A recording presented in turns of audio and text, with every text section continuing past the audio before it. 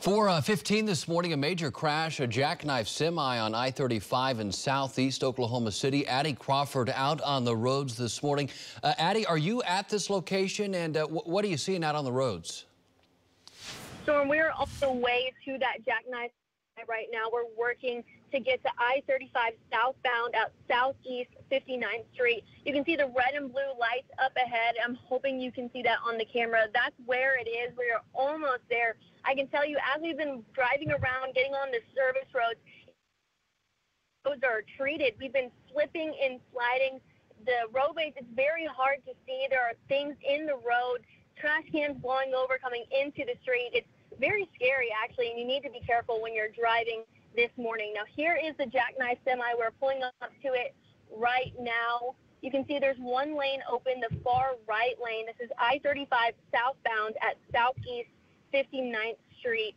Here we go. Let's see what it looks like. Just give us a second as we get through. You can see it's slow moving, driving through this right lane on I-35 southbound. You can see there's fire crews responding. We've heard that there might be hazmat responding as well. And here we are pulling up to the jackknife semi itself. You're going to be able to see it on the left side of the screen. And this is where it is right here on I-35 southbound at southeast 59th.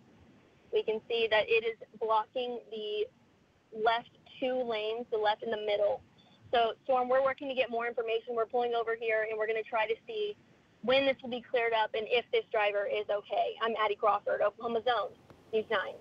Addie and photojournalist Stephen Owsley, great job with that report there. Here's another look at that crash that has shut down I-35. I say shut down, all three lanes are closed, traffic getting by slowly, as we just saw on the shoulder in Addie's report there. Again, hazmat crews are on the way to this scene after this jackknife semi reportedly spilling gasoline on I-35 southbound right at southeast 59th Street.